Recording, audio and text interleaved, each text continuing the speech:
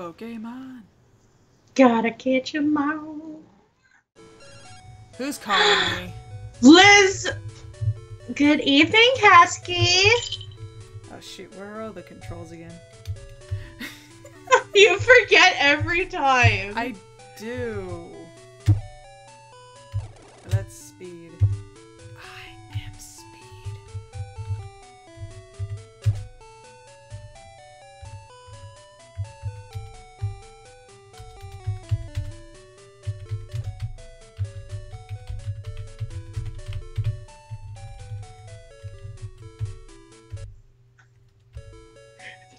Oh, did something, but I don't know what that was. Shoot, I thought it was enter, for sure. Curses. Oh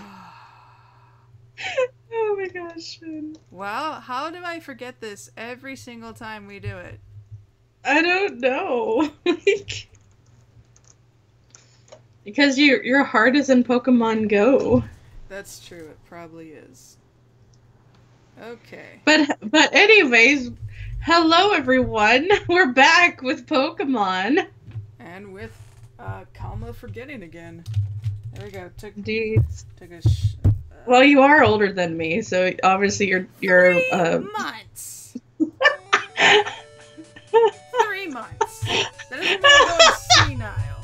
That means that like in 3 months you gotta join me, sister. Oh my gosh! I was like, is your Alzheimer's kicking in? Silence.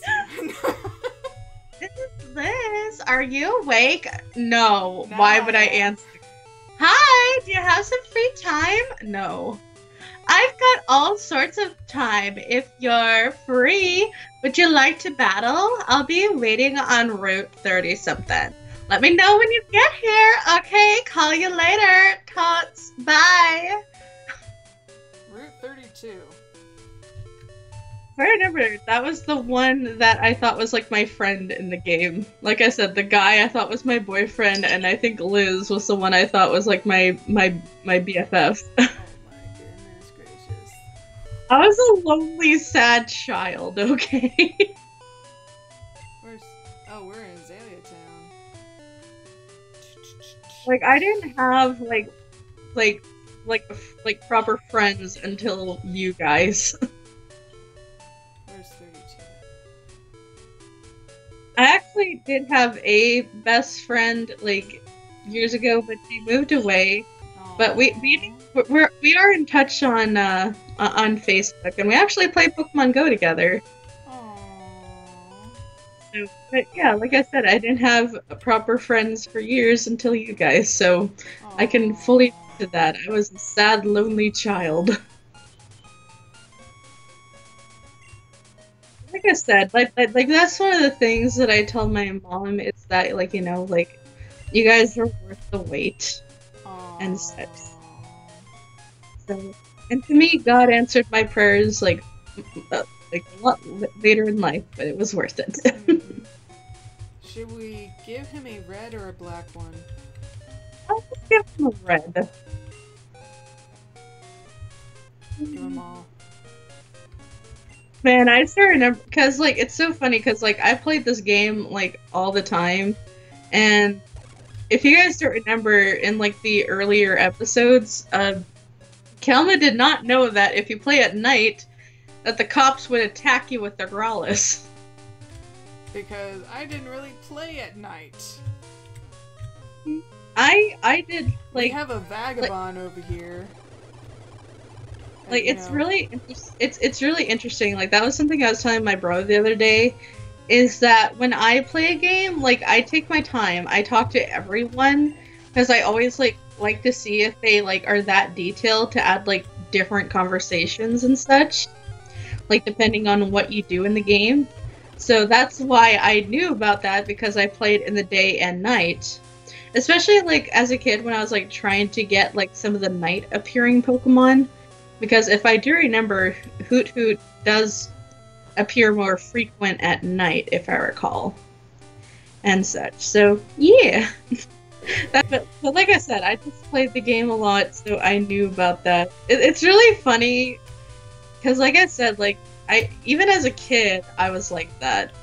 Like for example, like this is gonna be so embarrassing to like be honest with, but I looked up a playthrough of one of the first computer games I ever played as a kid, and it was My Dream Dollhouse.